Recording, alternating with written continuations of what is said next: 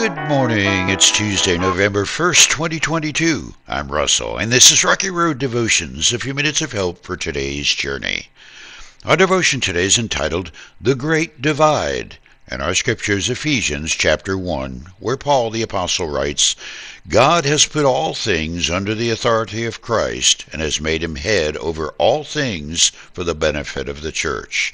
And the church is his body. It is made full and complete by Christ, who fills all things everywhere with himself. I love All Saints' Day.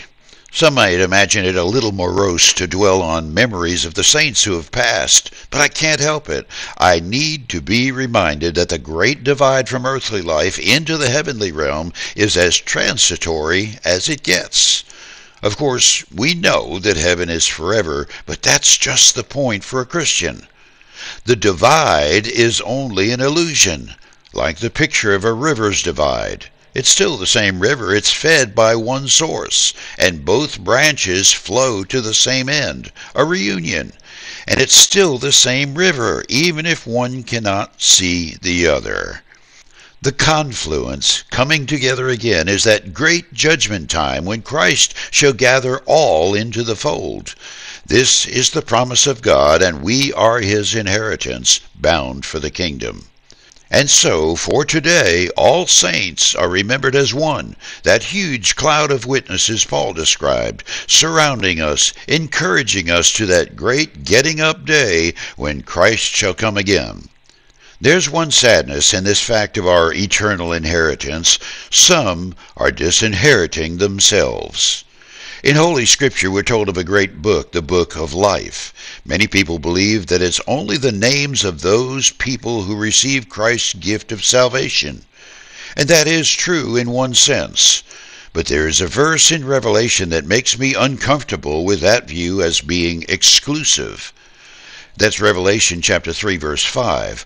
All who are victorious will be clothed in white. I will never erase their names from the book of life, but I will announce before my Father and his angels that they are mine. This verse suggests to me that every human soul's name was written in the book before time began, and it's only in failing to kneel at the cross in surrender to the grace offered there which causes Christ to blot out the name from the record. Now that may sound like slicing hairs a little thin in the theology class, but it's consistent with a God who universally loves everyone, perfectly. So perfectly he sent his only Son Jesus to die and be raised from the grave to offer freely the grace that saves a soul. It tells us grace is offered, but must be accepted if our names are to remain in the Lamb's Book of Life. The confluence of life's river, where once again the body will be together, is an offer of grace, God's good, loving arms extended wide towards each soul.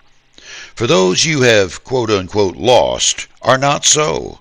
They are waiting for that time when Christ gathers the river back together. For you today, the cross is the great divide of history and eternity. Paul reminds us to examine our lives to see if we're truly in the faith. When the divide between the living and dead is removed in the final judgment day, it will no longer be an illusion that separates those whose names remain in the book and those blotted out. You chew on that as you hit the rocky road. Have a blessed day.